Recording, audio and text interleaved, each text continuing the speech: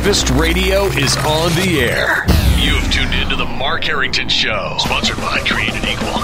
Mark is training a new generation of leaders to take on the culture of death and win. You don't like abortion, don't have one. The only thing that can be said to be objective truth is that there is no objective truth. It does come out in one piece. It comes out in one piece. I would argue that we certainly are not all created equal. And now, here's Mark. So here's the question of the day. Does Jesus need celebrities to help him spread the gospel? Or, I guess, when it comes to the pro-life movement, which is the area in which I operate, do pro-life advocates need former abortionists or quote-unquote rock star speakers and personalities to advance the pro-life message? That's what we want to talk about today on the Mark Harrington Show with your radio activist, Mark Harrington. You can go to markharrington.org to find out about our radio program.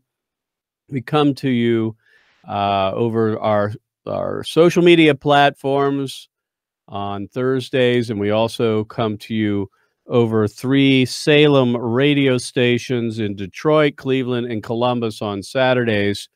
So you can find out more by going to markharrington.org if you want to check out the radio broadcast. So what I want to talk about today is, does Jesus need celebrities to advance the kingdom of God? Does he? Well, the reason I bring this up, and you might wonder or figure it out by now, of course, I guess all of us have seen the news of singer and producer Kanye West, who came to faith in Christ recently and has produced a CD that talks about Jesus being king. Jesus is King is the title of the album. And so he came to Jesus, made big news, right? All over the place, people talking about it, non-Christian and Christian alike. And like everyone else, of course, anytime someone comes to faith in Christ, when anybody repents and comes to Jesus, I'm like everybody else. I'm thrilled, right, that this would happen.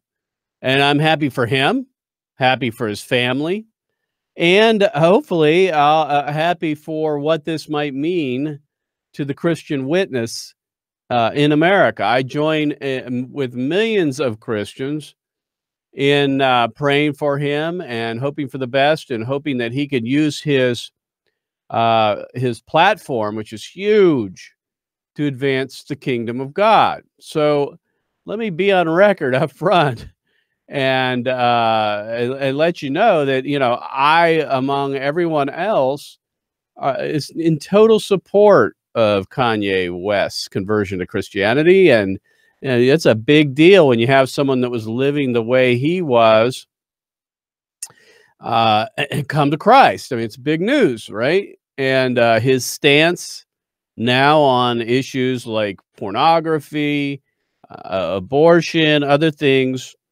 and the fact that, about a year ago, he came out in support of Donald Trump. Maybe that was before the election. I'm not sure. And that made big news, of course.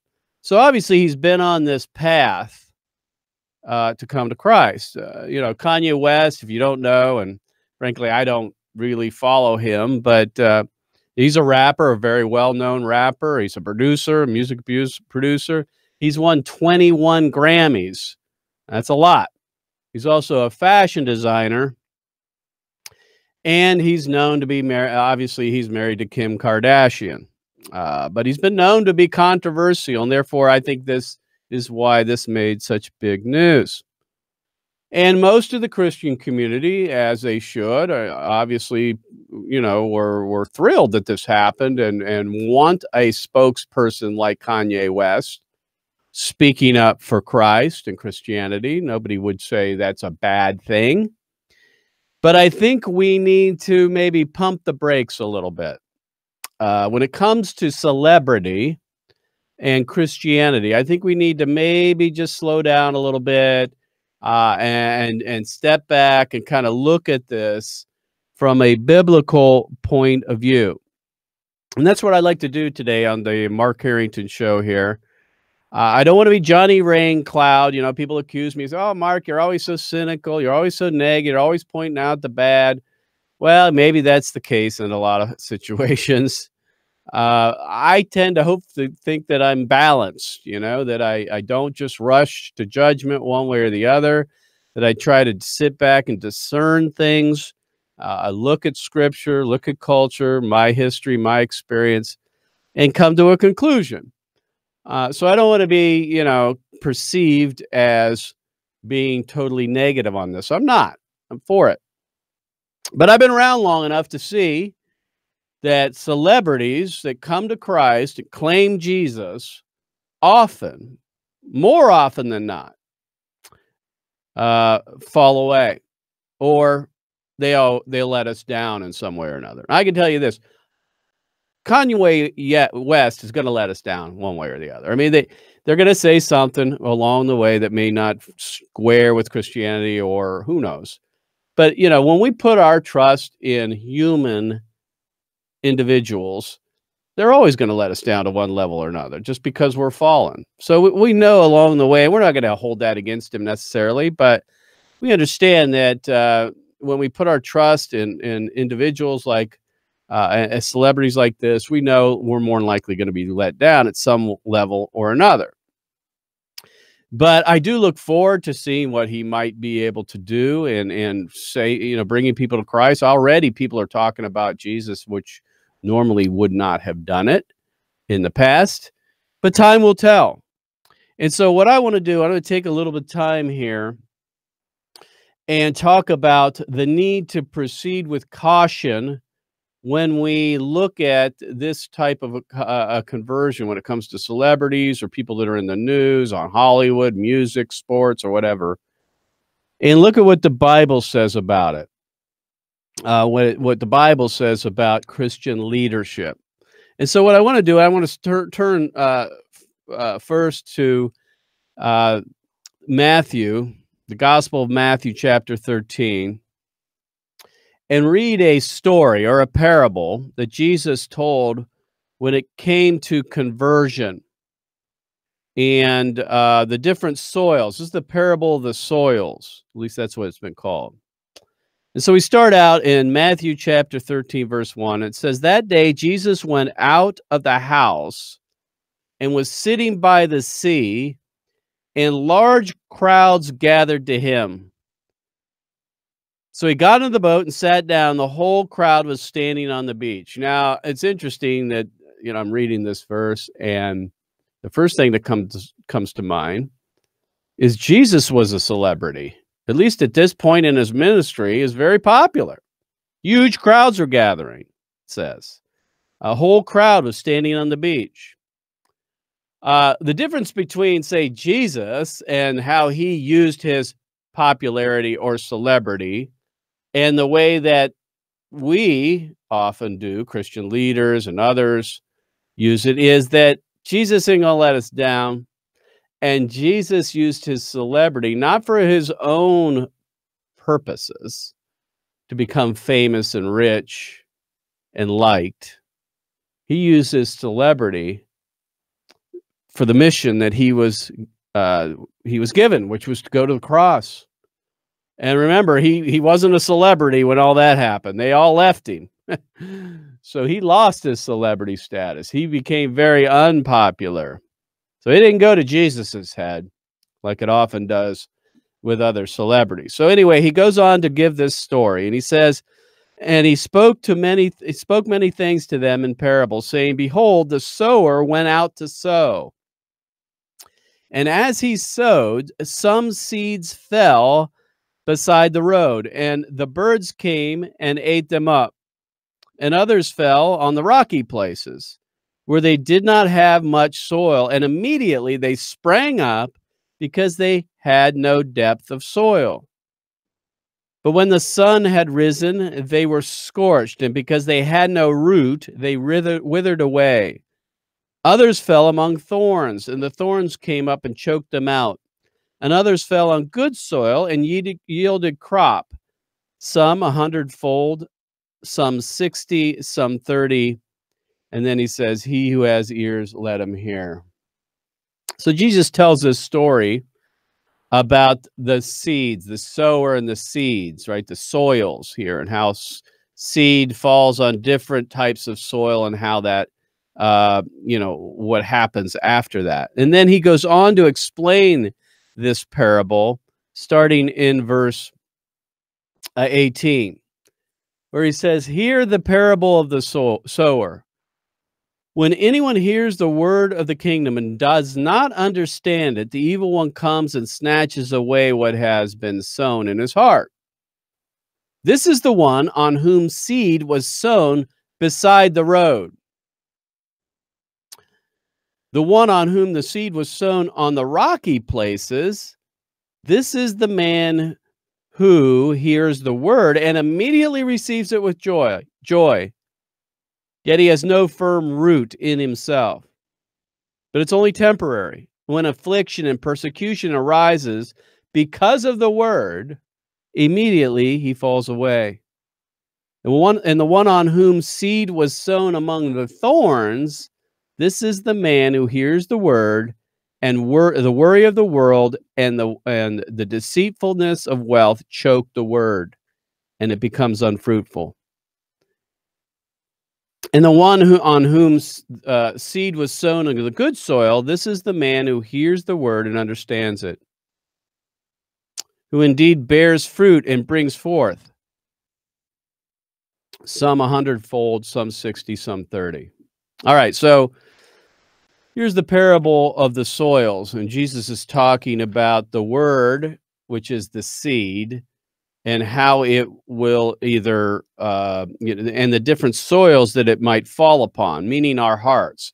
He's talking about the seed being the word of God, the soil being our hearts. And he talks about three different types of soil, right? Three different types of soil. The first is and seed. The first, the seed falls beside the road, and the birds snatch it up. The second is the seed falls on rocky places where there is no root. And then the third type of seed falls on the thorns, where worries and wealth snatch it up. And he basically is talking about what happens during possible conversion. He's saying the seed that falls beside the road gets snatched up because it doesn't find any root. The rocky places, it doesn't find root. And this makes sense, right? If seed isn't going to find a good soil in a rocky place, it's not going to find good soil in thorny places. And so he's talking about these three types of soil and how the seed doesn't take root. And then he talks about the good soil. And the good soil is, let's see here. Once again, he says in verse 23, and the one whom the seed has been sown in the good soil, this is the man who hears the word and understands it, who indeed bears fruit and brings forth some 100-fold, some 60, some 30. So he talks about it falling on good soil, the person who understands it and bears fruit. And I think that's the important thing. When we see someone come to Christ, when we see someone change their heart, change their mind on the gospel, comes to Jesus, or even for that matter, even on the issue of abortion, for example, what we want to see is fruit. We want to see some time pass. We want to see whether it actually takes root in the soil of their heart. And, I don't know, for an example, with Kanye West, whether this is going to take, whether this seed, the word of God, and his conversion is going to take into good soil or not. Only time will tell.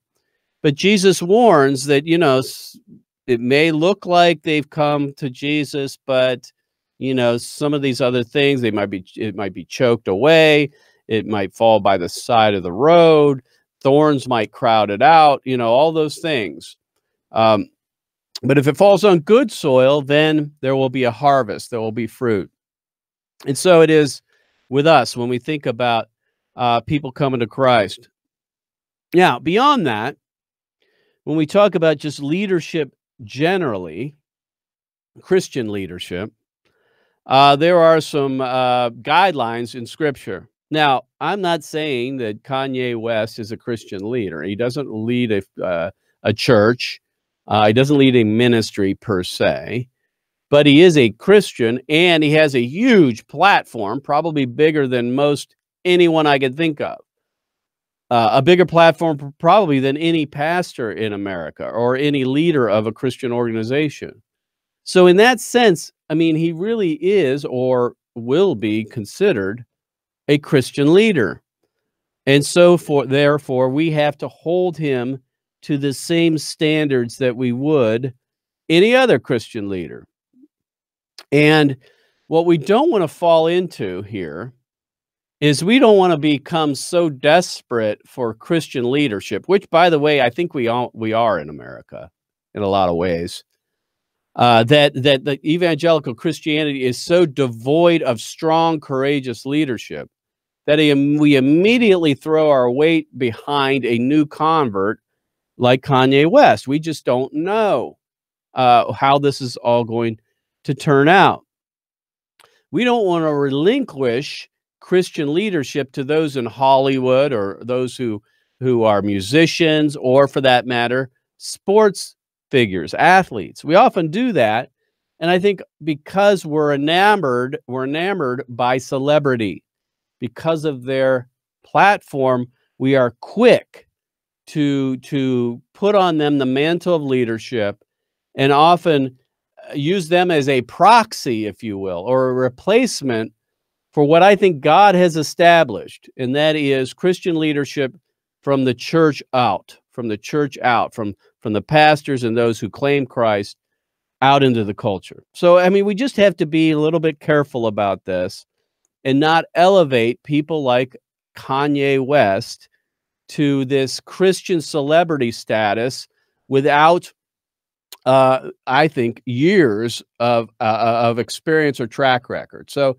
again, I'm just pumping the brakes a little bit and saying, listen, we don't want to rush to judgment so quickly, lay on people that mantle of Christian leadership without it being proved. And, the Bible's very clear about this. We read in 1 Timothy chapter 3, verses 2 through 6, Paul lays out the standards, if you will, the qualifications for Christian leadership. And he says this: an overseer then must be above reproach, the husband of one wife, temperate, prudent, respectable, hospitable, able to teach, not addicted to wine or pugnacious, but gentle, peaceable, free from the love of money. He must be one who manages his own household well, keeping his children under control with all dignity. But if a man does not know how to manage his household, how will he take care of the church of God? And then it says, and not a new convert, so that he will not become conceited and fall into the condemnation incurred by the devil. And not a new convert. We do not want to elevate anybody, whether they are a celebrity from Hollywood or produce great music or a really good athlete, to a leadership position. I'm not saying they have to be a pastor, but we now put on them this mantle, if you will, or we lay hands on and say, these are, we ascribe to them being a leader, to a new convert. The Bible's just clear about that. And the reason is that they just haven't had time to really work it out, right? Working out their salvation. And they need time to do that. And we need to know if, they're going to stay with us for a lifetime. So we're so eager to find leaders within the, Hollywood and the elites and other things, that sometimes we quickly ascribe these hero status to them. We'll call them rock stars often. It's funny. Jesus he didn't use his celebrity for himself. I already said that. And neither should these people. I would love, I mean, Kanye West has a gigantic platform. Who wouldn't want that platform to advance the kingdom? But that's the thing. Time will tell whether he uses that platform to advance the kingdom or not. Used rightly, a platform like that can advance the kingdom, no question about it. I don't think Jesus necessarily needs it. He doesn't need any one of us. But he does use Christians, he uses the church to disciple the nations. And if we really want to learn about heroes, we need only look at the Bible. It's replete with heroes. Those are the type of heroes we should be looking towards. Also, we should be considering people who for decades, people that I know or historically, spent their lives consistently living a life of character in quiet service to the Lord. And we know people like that. I think of Billy Graham, for an example. I think of heroes, for me anyway, of like Francis Schaeffer in the 1980s that elevated the abortion issue to where it belonged in the evangelical church. Francis Schaeffer, who established L'Abri in Europe, where he brought young people in and trained them on the application of God's word to contemporary culture. Guys like him, guys like Joe Scheidler, for an example. Joe Scheidler's been in the pro-life movement for probably 50 years. This guy has the scars to prove it. This guy has been around and working in the pro-life movement for close to 50 years or more, and never once a scandal. Never once. Those are the type of people that we ought to be putting on a platform, not in a sense that we make them idols, but they have proven themselves to be consistent in character and constant and consistent in the proclamation of truth.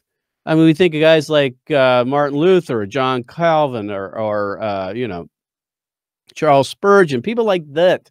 Those are the type of people, if we're going to put people on a pedestal, let's do that. Although we don't want to treat them as heroes, we certainly can treat them as mentors.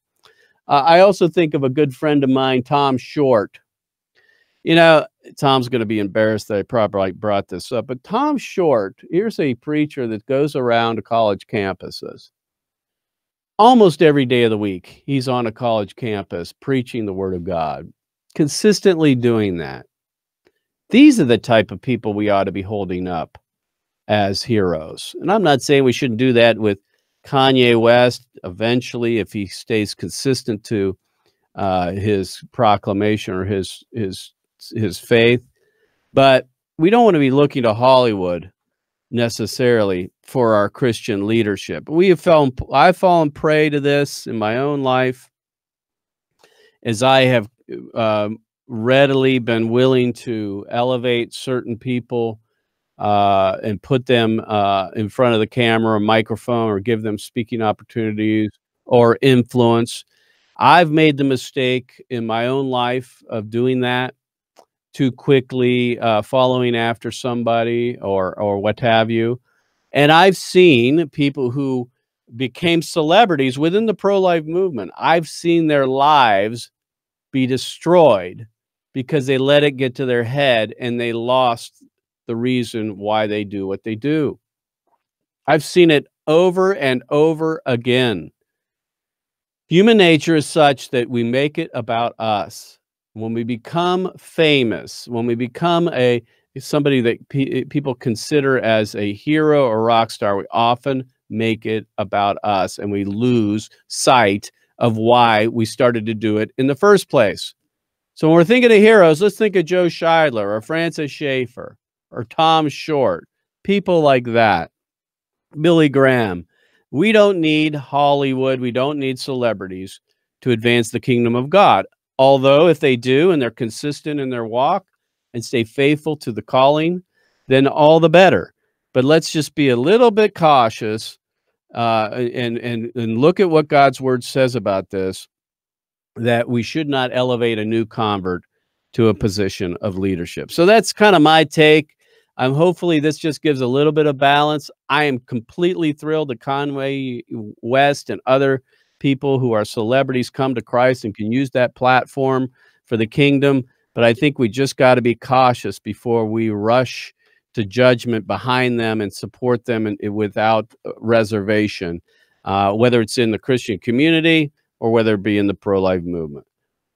Well, listen, thanks for tuning in. You've been listening to the Mark Harrington Show. Go to markharrington.org if you want to find out more. We'll see you next time. God bless you. God bless America. And remember, America, to bless God. You've been listening to Mark Harrington, your radio activist. For more information on how to become a witness against the evil plague in America, call Created Equal at 614-269-7808, 614-269-7808, or go online to createdequal.net, createdequal.net. Be sure to tune to The Mark Harrington Show next time for your marching orders in the culture war.